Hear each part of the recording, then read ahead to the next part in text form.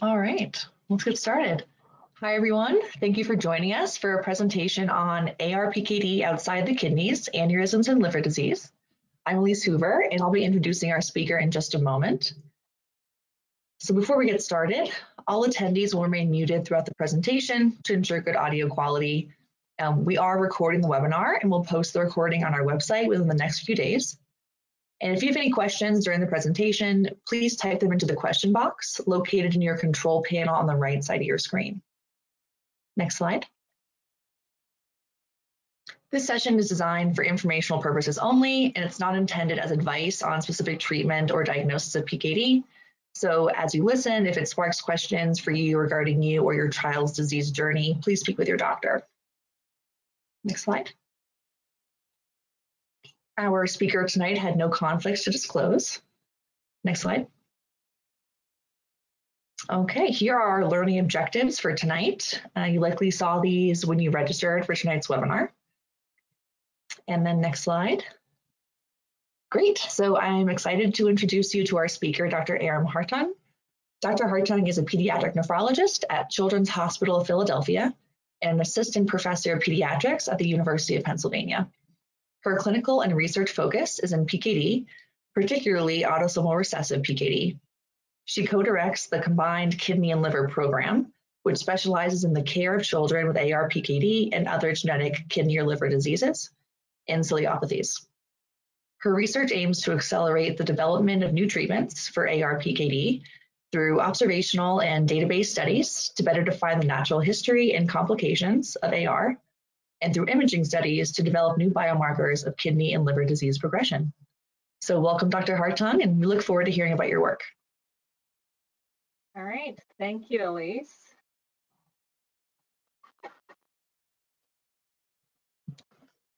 All right, I think you can see my slides, correct? Yes. All right, excellent. Put my pointer on. All right, so thank you all very much for joining this evening. Elise already told you a little bit about my background. That Combined Kidney Liver Program I co-direct with my colleague in GI, Dr. Jessica Wen. I also volunteer with the PKD Foundation on the Science Advisory Committee and the ARPKD Task Force. And then these are my research funding sources, the NIH, the PKD Foundation, and the Ben Banks Jr. Foundation, which I'll tell you a little bit more about later. So my goals for today are to review just some basic information about PKD first, and then we'll talk about what we know about aneurysms and PKD and liver disease in ARPKD. And then as I go along, I'll tell you about our ongoing research studies and how you can get involved. So to review PKD, of course, you are all here because you're interested in hearing about autosomal recessive PKD, but I do just want to quickly go over the two types of PKD, just because I think it's important to understand the similarities and differences between the two. So of course, AR is the less common type. It's about 1 in 20,000 people. And as a recessive disease, it means that the person will only have the disease if they inherit a mutation or a mistake in the gene from both of their parents. So that's shown in this picture here, where each person is represented with their two genes, and the affected gene, or the one that has a mutation in it, is depicted in purple, and the normal gene is depicted in this teal color. So you can see that when two people get together and have children, that there is a chance that one of their children will inherit one of the mutations from each parent, and this happens randomly, so multiple siblings could inherit this pattern. And then others may be carriers, or others may have inherited both normal copies. In contrast, autosomal dominant PKD is much more common, about 1 in 1,000 people. And this is inherited generally from one generation to the next, because you only need one copy of the mutated gene in order to have the disease. So just a quick review of the kidneys and what they do and how cysts form. So of course, the kidneys are located kind of towards the back of the abdomen, right tucked up kind of beneath the ribs. And if you zoom into the kidneys, each kidney has about 1 million of these tiny filters, which is kind of zoomed up here, and consisting of the filtering unit called the glomerulus, and then a series of tubes where the urine as it's made flows through and then collects down, so that the urine that is made collects here centrally and then drains away through the bladder. So what is a cyst? So a cyst, really, you can think of it like a water balloon. So cysts will form and grow. In order for a cyst to form and grow, you have to have two things going on. So first, the walls of that cyst need to be able to multiply and grow, and then there needs to be some sort of fluid that fills the cyst.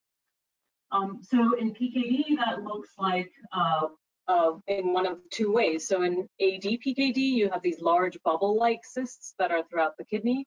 Whereas in ARPKD, which is what we're focusing on today, there are these tiny tubular cysts, which often may not be even visible on an ultrasound and just overall make the kidney look irregular. In terms of what that looks like in those filtering units that I showed you before, so this is one of those nephrons that I showed you. A normal one is shown here on the left, and in PKD, in ADPKD, you have these bubble-like outpouchings coming out of these tubules, whereas in ARPKD, you have the cysts forming really in this end part of the tubule where the tubule itself is getting stretched out. But in both cases, you can see that whatever is happening with PKD makes these tubular structures kind of unable to maintain their normal tubular shape. And that becomes important, as we'll see, and we talk a little bit about aneurysms. So the other big difference between ADPKD and ARPKD is what happens outside the kidneys. So of course, today we're talking about liver disease in ARPKD, and we're also going to be talking about aneurysms. But you'll see that in ADPKD, that's really where we know most about aneurysms. And I'll tell you a little bit about what we know so far about aneurysms in ARPKD.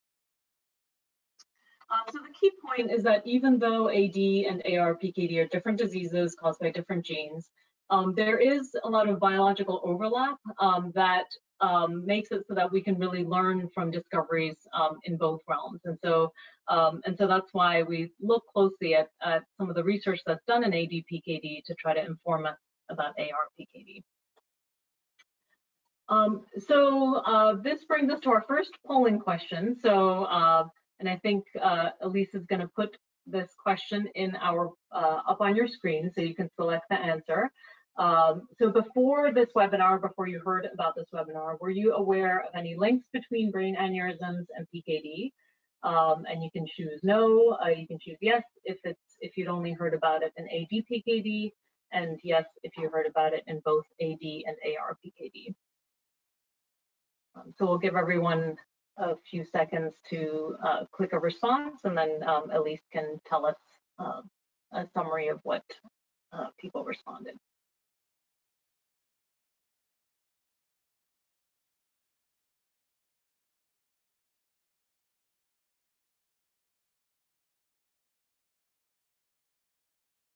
All right, I don't think I can see the poll results. Elise, are you able to tell us how people responded?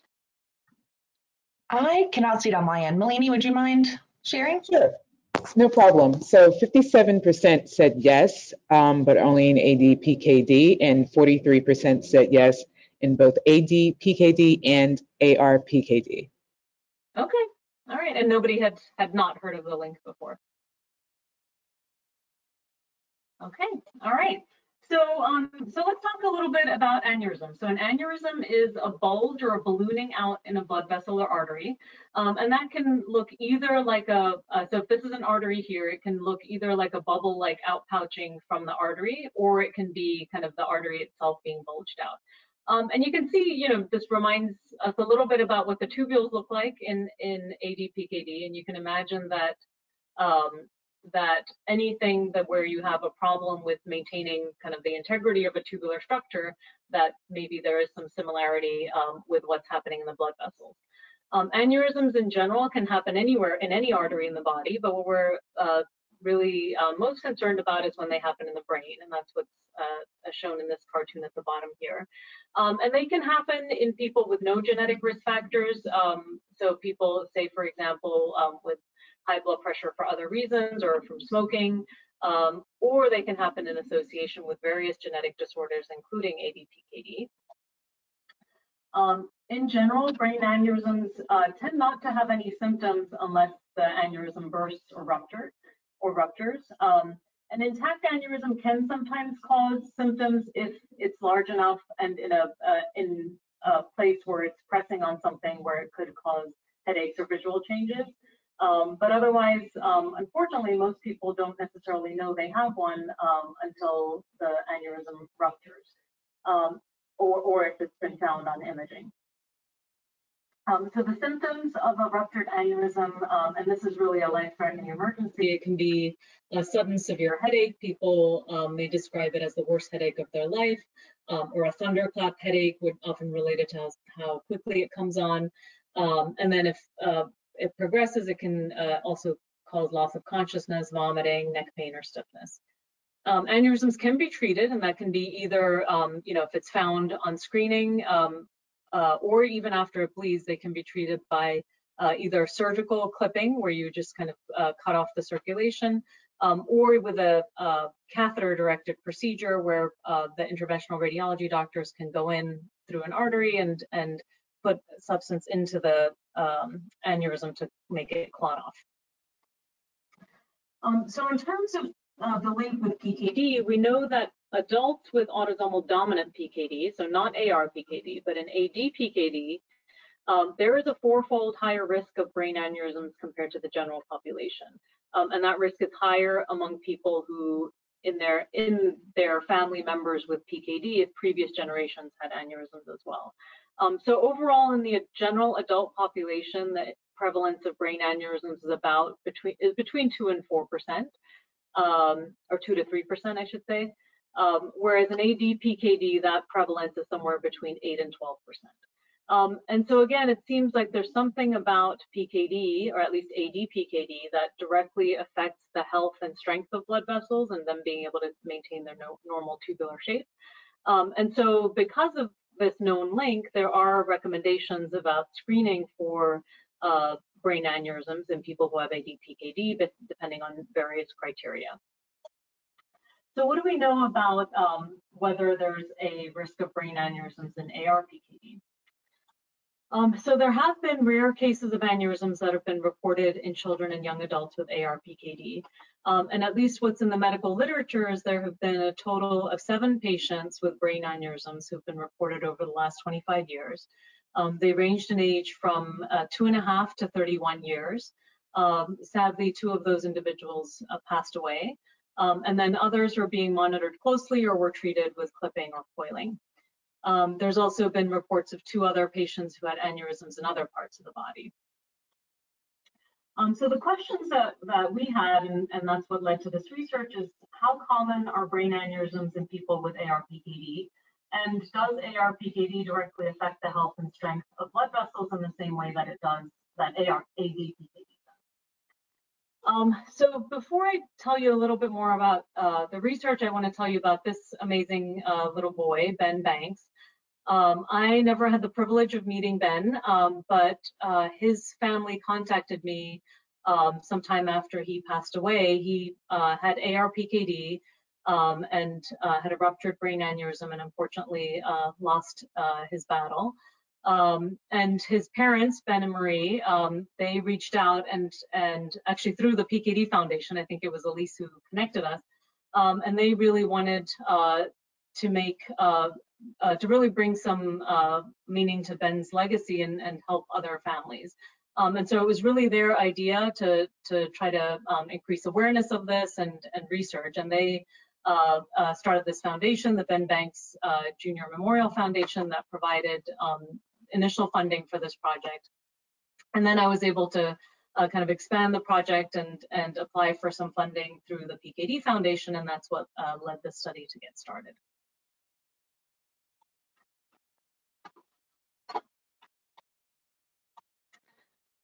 So in this study, we have several questions. And so first is really how common are brain aneurysms in people with ARPKD?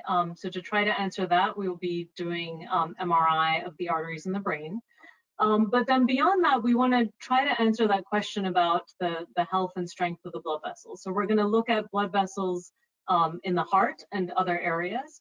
So we'll look at echocardiogram and other risk factors that could affect the health and strength of the blood vessels. So we'll look at 24-hour blood pressure monitors, various tests of blood vessel function, which I'll tell you in a little bit more detail in a minute, and some blood tests that look at blood vessel health and inflammation.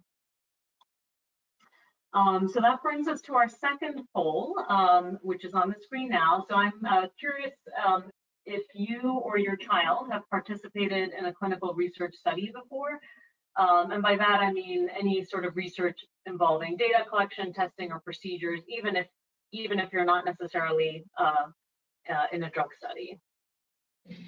Great, we have almost half have already voted. Oh, wow, people are quick. Okay. Yeah. All right, it looks like we have about 60% who said yes. Okay, all right, great. All right, this study, in terms of who can participate, what we are aiming to do is recruit 15 individuals with ARPKD, age 6 and up, mainly because 6 is really the very youngest that we think someone could do an MRI and lie still enough to do the MRI. There is no upper age limit, so if you are an adult with ARPKD or you have an adult child with ARPKD, you're welcome to participate. We do ask that there are no heart conditions that are independent of ARPKD, so if there's some unrelated disorder. And in this study, it is okay if the individual has had a kidney and or liver transplant, or if they're currently on dialysis. We'll also be recruiting age-matched healthy individuals for comparison. There are some exclusions that if someone has an active infection, if they're using tobacco or other drugs, certain medications, pregnancy, or if they're just not able to do MRI due to claustrophobia or other reasons, or certain metals in the body, then we would not be able to have you participate. What's involved is a single study visit to CHOP in Philadelphia, lasting about 4 to 5 hours, plus a 24-hour blood pressure monitor that we provide that you take home. So what the day would look like, and this is an approximation, but we do require an overnight fast at home. So generally, so you would have maybe a late night snack and then go to bed, have nothing to eat until the morning, and then we try to schedule the visits early in the morning, generally around 7 a.m. You go first to the nursing center where there's some physical measurements, a blood draw, as well as an optional urine test. And then you head over to the cardiovascular lab where there's a number of blood vessel tests. These are all non-invasive tests. There's no needles or anything. There is a test called carotid intimal medial thickness, which is essentially an ultrasound of the carotid arteries to look for essentially the thickness of the carotid arteries and any signs of plaques or anything like that. Something called pulse wave velocity analysis, which is a way to measure the stiffness of arteries. So that involves some probes being placed on the neck and on the leg, as well as the blood pressure cuff on the leg. And then this device called endopat, which measures blood flow in the arms. And again, that involves having a blood pressure cuff on the arm, being inflated for some time, and then there's sensors on the fingers to measure how the blood flows back into the fingers after the blood pressure cuff is released. And then those are the only studies that need to be done fasting. So we make sure that we give time for a snack break, but hopefully people will be able to eat by mid-morning or so.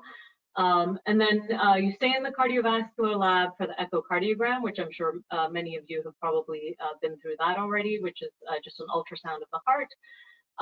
And then the MRI scan of the brain takes about 30 minutes or so. You do need to be able to lie quite still for that, which generally, a 6-year-old who's mature and able to follow instructions may be able to do this. So that's something that we can. We have a questionnaire that we can go through and get a sense of whether your child might be able to do this. It is possible to listen to music or watch a movie during the scan, and there's no contrast or sedation given. And then at some point during the day, we also give you an ambulatory blood pressure monitor with instructions for how to do that. Some of you may have already done that as part of your clinical care. And that's something you take home with you, wear it continuously for 24 hours, and we provide a prepaid box to return it. And then aside from this, there, at some point during the day, our coordinators have some medical history questions to go over. So for this study, in terms of risks, there are not really any physical risks, just mainly any discomfort that could be related to fasting or the blood draw or the other procedures like the pressure from the blood pressure cuff, etc. But mainly it would just be whether the person might get anxious during MRI. Again, if they're not able to, we can give it a try, and if they're not able to, then of course we can always stop. No real direct benefits to the participant directly, but of course you would be helping us to learn about ARPKD. In terms of compensation, we offer $80 for just the time, effort, and convenience. We do provide lunch vouchers for the participant and the parent or guardian, reimbursement of actual driving costs based on just the IRA mileage rate or public transportation costs. And if you live too far away to be able to do this, to kind of drive to CHOP, do the study visit and drive home in the same day, then we do have a stipend to offset the cost of a hotel. Or if you prefer to fly in, we have a stipend to try to offset the airfare as well. So if you're interested in participating in this study, this is a copy of our flyer, which I can provide to Elise if anyone wants an email copy of this. But this is the email address to reach my study team. That's ARPKD_studies@chop.edu.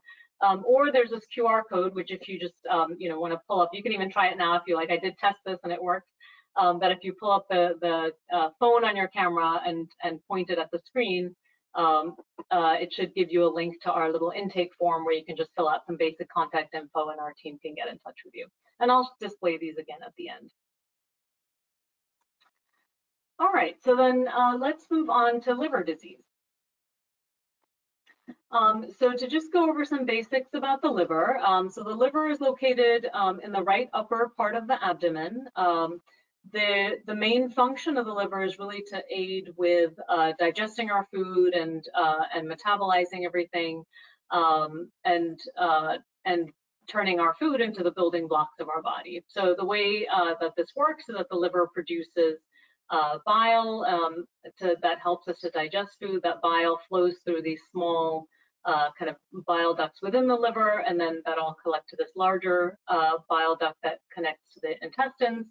The gallbladder collects that bile, and then the other way that the liver works is it has to absorb, take in everything that comes through the intestines. So from the intestines, stomach, and spleen, there's a blood flow system that basically passes everything from that internal circulation, goes through the liver before it's returned to the rest of the body. So with ARPKD-related liver disease, there can be three main issues. First is bile duct dilation. So those bile ducts that I showed you inside the liver, those can be enlarged. Not everybody will have this, but it is something that some people can have. Congenital hepatic fibrosis, or you may have seen the term CHF or ARPKD/CHF. That refers to the liver itself becoming scarred and stiff. And as that progresses, that can develop into something called portal hypertension. And so when the liver becomes very stiff, then that blood flow that I told you about that comes from those internal organs through the liver, that blood flow can't happen properly, and so you get high blood pressure in that portal system. And I'll show you a picture of a cartoon of what that can lead to. The key thing to know is, just like the kidney disease, the liver disease in ARPKD is very variable. So some people have no symptoms at all and never develop any symptoms, and some people can have more severe disease. And there's also no clear relationship between the severity of kidney and liver disease. There can be people who have very severe of one and very mild of the other, or very severe in both, or very mild in both. And there aren't very, very clear understanding of why that happens. So in terms of what those issues look like, as I told you, the liver, so on the right side of this picture, they're showing just what a normal biliary tree may look like. And what's happening in ARPKD is, again, that same concept of just, tubular structures not being able to stay normally tubular. So they develop these kind of bulges and dilations. And so that leads to these dilations of the bile ducts inside the liver. And then the portal hypertension happens when the liver is very stiff, and that blood flow that I was telling you about that comes from the spleen, comes from the stomach is not shown here, but if this is the esophagus or the stomach, and from the intestines, that blood flow that's normally supposed to flow up through the liver can't do that properly, and so it kind of backs up. And then that can lead to these veins basically becoming stretched out and dilated and leading to something called varices in the esophagus, which are just dilated veins, and to a backup of blood in the spleen so that the spleen itself becomes enlarged. And when the spleen gets enlarged, because one of the spleen's jobs is to kind of clean up old blood cells, the spleen kind of starts to do too much of that, and it starts to kind of trap things like platelets and white blood cells that are part of our normal blood cells that circulate, and so those levels can get low. And so in terms of symptoms, as I said, it's a huge spectrum. Some people may have no symptoms. So in terms of the bile duct dilatation, they may have completely normal appearing bile ducts on ultrasound. The liver itself may look normal, and they may really have nothing detectable. The other thing I should mention actually is that I have this depicted as kind of mild, moderate, severe, but these things, the bile duct dilation, not everybody has, and the bile duct the severity of the bile duct dilation doesn't always go with the severity of the fibrosis and portal hypertension. But in terms of the bile duct disease, some people will just have some visibly dilated ducts but never have any symptoms or problems from it. The main thing that we do get concerned about with the bile ducts is they can sometimes get infected. That's a condition called ascending cholangitis. And in some people that can happen over and over again and cause more problems with recurrent infection. The fibrosis, in terms of what's happening in the liver itself, probably the earliest sign could be just on regular ultrasound. You can see that liver appearing somewhat irregular. It can get enlarged, and then as I mentioned, as that liver gets stiffer, then the portal hypertension can develop. And so, as I mentioned before, the spleen starts to get enlarged, and then as that spleen enlarges, it can start to trap those blood cells like platelets and white blood cells. And so what you start to see in early disease is you might have slightly low platelet counts, but then people with more severe disease may have lower platelet counts and eventually also develop lower white blood cell counts. The varices, the dilated veins in the esophagus, they can be there and not cause any problems, but of course what we worry about is whether they may bleed. And some people, that bleeding can happen over and over and require procedures such as endoscopy to kind of band them or like inject them with a material to kind of make them wither away. Some people, even with treatments that, like medical treatments, they still have a lot of problems with, say, recurrent bleeding or maybe recurrent bile duct infections. And so if it's a matter of having recurrent bleeding from varices, one option that people sometimes need is something called shunt surgery, which essentially diverts that blood flow away from the liver. So so all that blood flow from the intestines and spleen can go directly into the regular circulation instead of having to pass through the liver. And if you look in the literature, there's a wide range for what proportion of people need this. Among people who have ARPKD, anywhere from 10 to 40% of people. And then liver transplant is needed probably in about 10% of people, and sometimes depending on the relationship between the severity of liver and kidney disease, sometimes that may be a combined transplant. And so what are some of the issues related to liver disease? So one problem that we have both in clinical and research context is that we don't have great ways of knowing what's happening in the liver until the disease has gotten more advanced. So until you're starting to develop that portal hypertension, maybe the spleen is starting to enlarge or the platelets are starting to fall. And we don't really have good ways of figuring out if that disease is getting worse at earlier stages. And really, so our goal is to see if we might be able to develop new ways of measuring liver disease severity. So essentially, the term that we use in medicine is biomarkers, which is essentially a term for any sort of measurement that is telling you something about what's happening in the body. That would be something that would be useful for both clinical monitoring as well as drug development. So to focus on how this helps drug development, I just want to say a few words quickly about the process of drug development and where something like a biomarker fits into to that process. And so in order for a drug to be developed, you have to have some sort of scientific basis of usually over years and decades of lab-based work, where you might be coming up with candidate drugs in different kind of cell culture models or in animals. And that gives you the initial hypothesis that something might work for a disease. Then you would have a phase 1 study, which is essentially a study in a small number of people, really doing things like testing safety, testing dosing, looking at how the drug is metabolized, etc. If that all goes well, then there's phase 2 and 3 studies are where you start to look at, you continue to look at safety, but then you're starting to get more information about whether the drug works.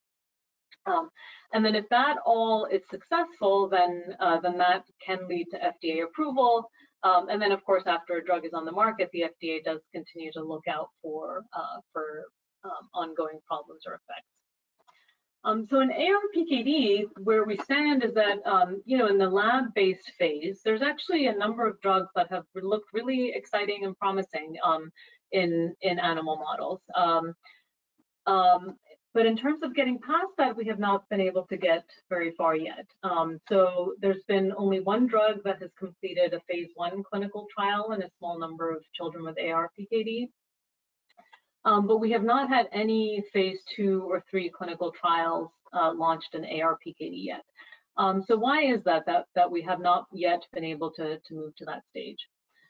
So there's a number of issues. So just to kind of talk about how a phase 2 or 3 clinical trial would work, is that in general, you have to have, of course, a group of eligible participants, which for ARPKD being a rare disease, even finding enough people to be in a clinical trial can be challenging.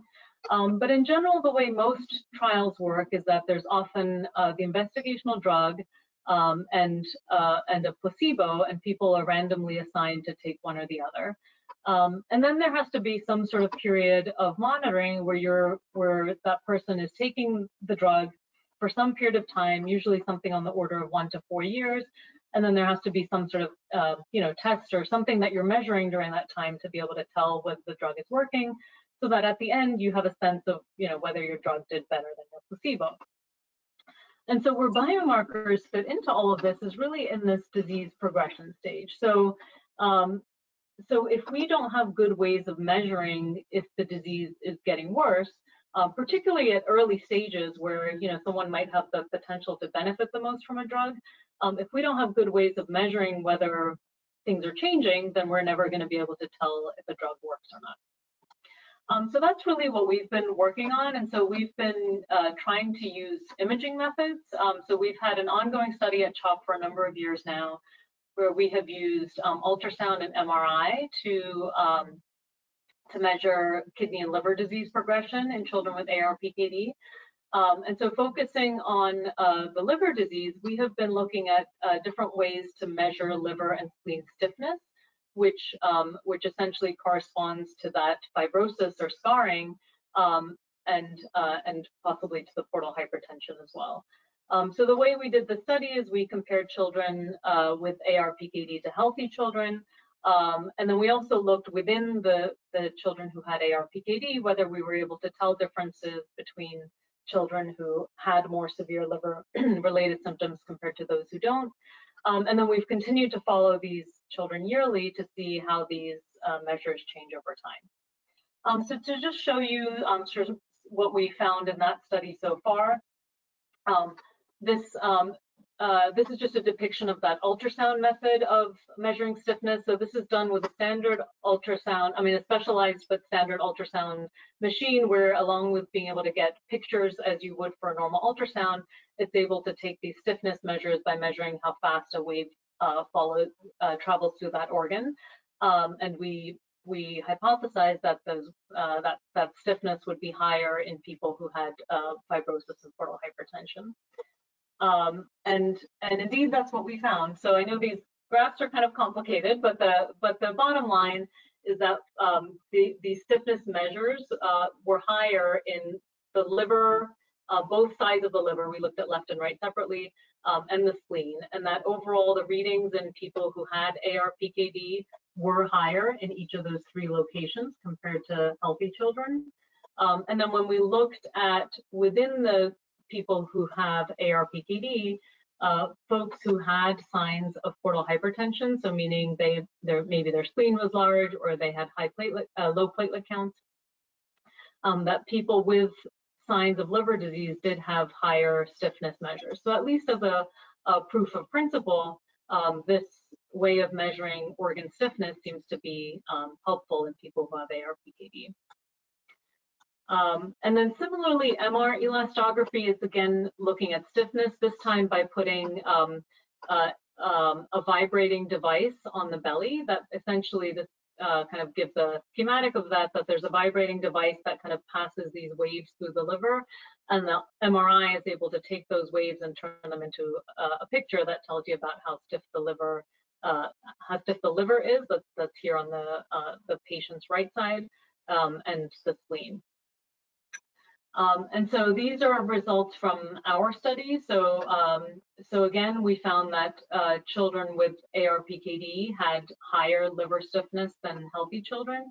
And so this is just an example of some pictures of folks who were in our study that on these pictures of more orange or red means stiffer. And so you can see just visually the differences between how stiff the healthy liver is compared to someone who has ARPKD, but they don't have portal hypertension, compared to someone who has ARPKD and portal hypertension. And then this on the left side of the patient is the spleen. And so this is just really, again, a proof of concept that that this is something that we can measure based on imaging. And so in terms of the ongoing study, so what we found so far is that stiffness seems to correlate with liver disease. We know that the stiffness is probably primarily related to the fibrosis part of liver disease, but as I mentioned before, there's really 3 parts of ARPKD liver disease. And we really thought that it's important to be able to look at all 3 parts. So, so this study that I'm about to tell you about looks both at the bile duct dilatation and gives us more information about the portal hypertension as well. And so what we're doing in this study is looking at 2 new MRI sequences that we're hoping will be able to tell us about all 3 aspects of liver disease. So that MR elastography is the same technology that we used in the previous study, but this time we're going to be using basically a newfangled version of it that's called 3D MR elastography. That gives a number of different physical measurements about the properties of the liver. So not just stiffness, but other ways in which the texture and of the liver is affected. And that can give us more information about both fibrosis and portal hypertension. And then the other technology is something called quantitative MRCP or MRCP+. Which gives these very beautiful pictures of the bile ducts inside the liver. But what's very informative about it is that you can actually put some numbers behind the picture. So there's specialized computer software where it can actually tell us things like the total volume of the biliary tree or how many dilations there are. And these are just examples of some patients who have had this scan before. So this is an example of a healthy patient where maybe their biliary volume is relatively low. where someone with ARPKD and mild bile duct disease, they may have a higher volume of those bile ducts, and then somebody with more severely dilated bile ducts has a much higher volume. And this gives you just some sense of how this could be useful to measure something that previously was only able to be seen visually but not quantified. So in this study, we are looking to recruit 10 individuals with ARPKD. Again, our lower age limit is 6, just in terms of being able to tolerate the MRI. Again, there's no upper age limit.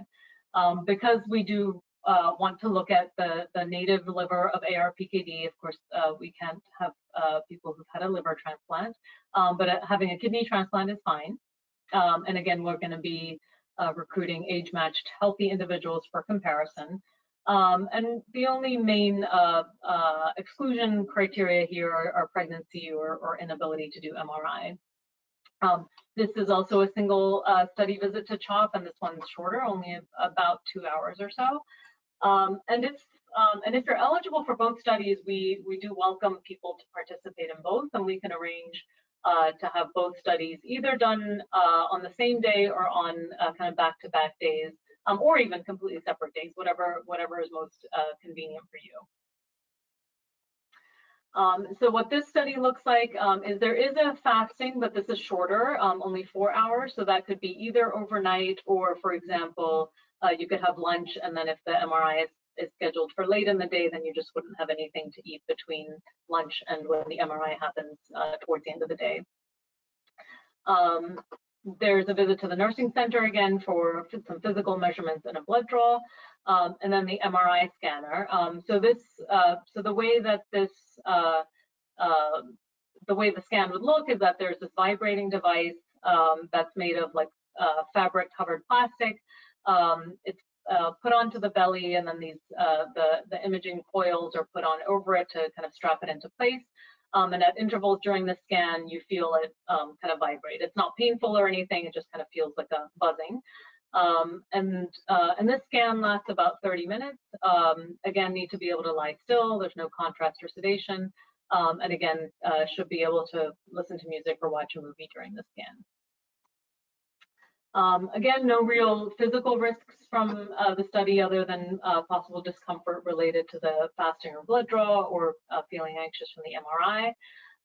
And the compensation for this study is $40 for time and inconvenience, lunch vouchers, and then again, reimbursement of transportation or stipend for hotel or airfare if needed. And so again, it's the same email address that reaches my study team. This is a different QR code than before if you wanted to do the intake form, but the intake forms go to my team. So either way, even if you fill out one of them, it will get to the right place. So this brings us to our final poll question. So just gauging what people's level of interest is in research in the future. And this is just general interest in any research, not necessarily these particular studies. Great.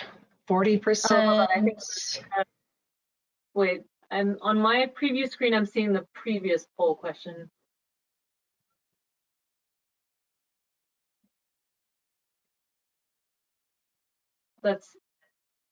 Is that what everyone's seeing? The one where it says, where we asked whether they've done research before? I'm seeing your level of participating in the future. Oh, okay. All right. And so, sorry, what was it?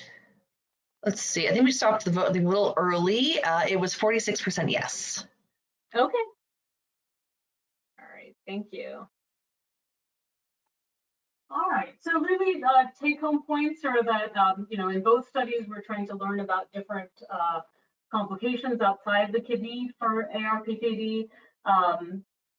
So please do reach out if you're interested in participating, or if you just want some more detailed information. We have the consent forms that you can review if you want, a better idea of just more details about the procedures. This email address connects to my study team, and these are those QR codes again if you wanted to fill out our simple intake form. So finally, I want to thank all of you for being here this evening. I want to thank my patients, families, and people who've been in the research studies before. My funding sources, the NIH PKD Foundation, and of course the Banks family. My collaborators, both in the clinical realm, and my research collaborators, both at CHOP and at Case Western. And this is my study team, Mohini and Catherine. So these are Kate. These are the folks who would be on the receiving end of your email, and would be happy to chat with you if you want to learn about the study further, or I'd be happy to chat with you as well. So that's the end of my prepared remarks. I'm happy to take questions. Thank you, Dr. Hartung. That was fantastic. We already have some questions coming in, but a reminder to go ahead and put those in the question or chat box, and we can go ahead and ask them now. I'll get started. So could you remind us, do you need to live in Philadelphia to participate in these studies? No. So you, as I mentioned, we do try to offset travel costs a little bit. Our funding doesn't allow us to completely 100% reimburse like any, airfare, but we do provide, like, say, if you needed to fly in, we provide $250 for the participant and $250 for a parent or guardian to account for the airfare, and then $250 to account for the hotel. So we do have that amount of money for each study. So if you end up coming into town for and participating in both studies, then we could give you that reimbursement from both studies. But yeah, you're certainly really from anyone who's willing to travel to Philadelphia, you're welcome to participate. Fantastic. And is genetic testing included as a part of either of these studies? It is not as part of our study directly. However, I do collaborate very closely with a colleague in genetics, Dr. Strong, and she is part of a larger genetic testing research study where we've actually arranged that if we have patients that are interested in also contributing to genetic testing, that they're welcome to kind of enroll at the same time in their study, and all that's involved there is signing a consent form and giving a blood sample. So that's one option. The other is that the blood that we do collect as part of the study, there is the option for allowing us to store that for future research. As of right now, we don't have the funding necessarily to be able to do the genetic testing right away, but it is something that could be added on in the future. Okay. And as far as the other results of the study procedures, can parents get those results from the kid's study visit? Yeah, so in terms of both studies, there are parts of the study where we're doing testing that it's essentially considered standard of care. So things like, regular blood tests, like say a CBC or a metabolic panel, and those are done in our hospital lab, and those are results that, of course, you would be able to get copies of. And similar in the aneurysm study, say the echocardiogram, the 24-hour blood pressure monitor, anything that's considered a standard clinical test can be provided to you. Some of the other measures that we're doing, because they're more investigational, so say, the fancy new bile duct measurements or the other measurements, because they're considered investigational, that's not really something that we can release. But anything that is a clinically relevant imaging finding would be disclosed to you. So say if they saw something unexpected on a scan, then of course a radiologist does look at all these scans just as a safety check. So if something unexpected were found, or of course if if an aneurysm was found, then of course I'll let you know anything that would affect your clinical care. Okay. And are you aware of any research opportunities for someone with a child younger than 6? For ARPKD specifically, there is a database study which is run by Dr. Lisa Gay Woodford. So some people may have already participated in that. That study doesn't involve any study visits. It's basically allowing your child's medical information to be put into the database so that we can, and then there is the option of doing a DNA sample as well. Our other study where we were doing the ultrasound, that was open to children younger than 6 as well, but we've pretty much kind of wrapped up enrollment, and we're just finishing kind of ongoing follow-up for those people. So as of right now, I'm not aware of any studies for people younger than 6. Okay. And if anyone is interested in hearing about Lisa Gay Woodford's study, feel free to email research@pkdcure.org and we can go ahead and send you information about that. Okay. And is there anything else, Dr. Hartung, that you think a parent should know when they're thinking about signing up their child for a study? I mean, I do think it's important to for the kid to have buy-in. I mean, we're required to get what's called assent from a child, so a child has to affirmatively say that they are willing to do it. I think, you know, for the most part, though, I think, you know, of the people who've participated, you know, the kids have really done great and have been, you know, very happy with being in the study. But I think really, you know, I know, of course, for ARPKD, we are so focused on the goal of being able to get a treatment and being able to get a drug that can delay progression. And of course, that is some years out, but I think just remembering that even though studies like this don't seem as exciting, or maybe, you know, it's not the same as being in, say, a clinical trial, they are really important building blocks to being able to get to that that dream of having a treatment that can delay progression. So yeah, I think that's and actually certainly, if I know since many of you said that you have participated in research, I would love if you have anything to add to that in the chat, anything that you learned from your prior participation that you think others should know. That would be great if you could put it in the chat. Absolutely. Okay, I have another question. You mentioned that you're looking for some children who are not impacted by AR to participate in the studies. Would that include a sibling of a child with ARPKD? Yeah, that's a great question. No, so we actually deliberately have excluded siblings from being able to participate, just because we don't know for sure that whether being a carrier, so a sibling, you know, they could either be a carrier or they could not have the ARPKD mutation at all. And what we don't really know is, say, you know, if someone is a carrier, whether that could affect any of the results that we're looking for. And so what we are looking for really would be somebody who's unrelated but similar in age.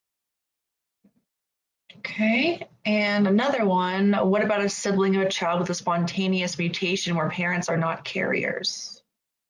Oh, that's a good question. Well, so for ARPKD, I mean, if someone has that scenario, I'd be very interested to hear, actually, because spontaneous mutation would mean that you'd have to have spontaneous mutation in both genes, which would be super rare. But I guess it could happen. But yeah, I mean, I think, you know, certainly if you have questions, feel free to reach out and we can look at any individual scenario in more detail. Okay. Great, that's all the questions. We also have some thank yous in the chat, so thank you, Dr. Hartung. As a reminder to everyone, of course, as a reminder to everyone, this is being recorded, so it'll be available on our website. And yeah, on behalf of everyone at the foundation, thanks, Dr. Hartung, and thanks everyone for joining us. Take care. Thank you. Have a good night. You too. Bye-bye.